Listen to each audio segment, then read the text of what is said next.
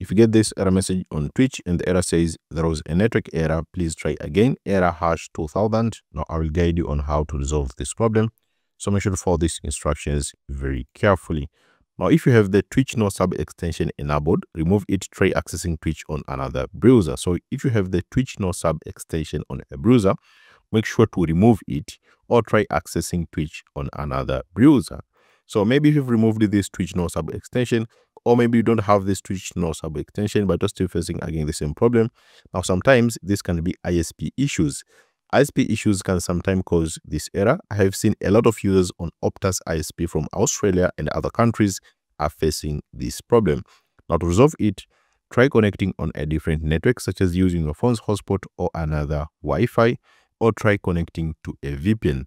Now, I've seen a lot of people on the Twitch subreddit just recommend you to use a VPN, and this was the only solution. As you can see here, only way to watch it was with a VPN. So I do have exclusive offer to my viewers. The link will be available on the description of this video as well in the comment section.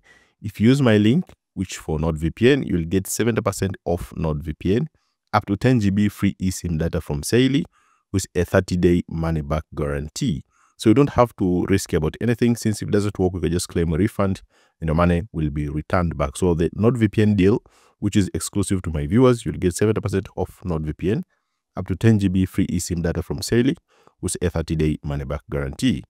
Now, maybe if you've used the VPN but you're still facing again the same problem, try running these commands one by one to help you resolve connection issues on your PC. So come here on the search bar on your PC and type cmd to open the command prompt. Now, once you open the command prompt, make sure to type this command one by one. Just type ipconfig/release, then type click enter. After clicking enter, and then type again ipconfig/renew, ipconfig flushdns, netsh winsock reset. So make sure to type these commands one by one by running them. This can help you resolve connection issues on your PC. Now, if it all fails, maybe you followed all the instructions but you're still facing again the same problem, you can wait for a few hours up to 24 hours. The issue should resolve by itself.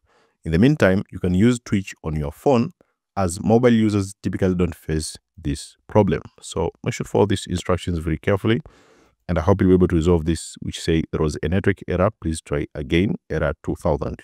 So let me know in the comment section if this tutorial has helped you, and see you next time.